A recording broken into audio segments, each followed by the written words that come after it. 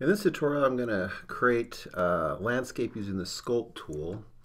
So I'm going to jump in here to Blender, and I think I'm just going to go ahead and do Add Mesh and create a plane.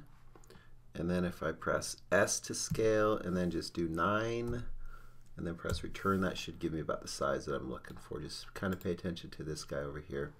I'm going to hide this guy for a minute, and with my landscape, I'm going to go ahead and go into edit mode. So in edit mode, and then I want to subdivide it. So right mouse click, subdivide, and then come down to the bottom here before you click off of it.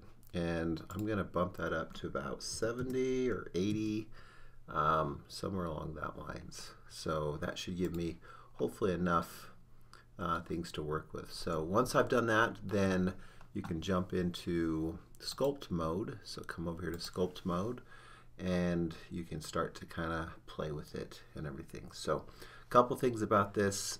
If you want to do this in sculpting mode, some people like to do it here more. I like to have my little bar over here open, press N, or you can just click on that little thing to kind of help you out with the tools and stuff. So, but either one of those is probably good to work with. So I'm going to just jump back into this mode. So sculpt mode, and then right now I'm on this symmetry, so if I start to kind of click and drag, you can see it happening on both sides. So if you don't want that, I'm going to press Command Z to undo. And over here, once again, if you don't have this open, press N on your keyboard to hide and show that.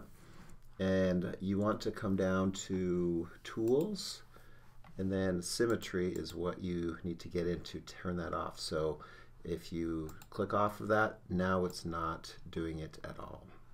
So now I'm starting to kind of build my landscape, and I usually just start off with this first tool, but there's many other tools that you can kind of play with on there.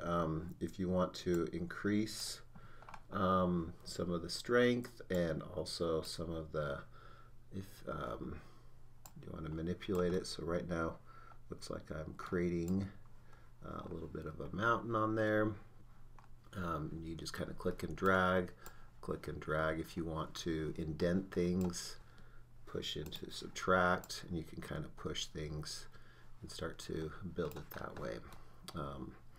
And I mean, there's many other tools that you can kind of play with and experiment with, and the best thing to do is just to kind of come in and just kind of click on them and see what they do and see how it's kind of coming together. Some of them are a little bit more extreme and a little bit harder to control, like that one, but like if you want some ice spikes or something, that could be a fun tool to kind of work with, but it works on the direction where you're at on there, so you kind of pick and choose.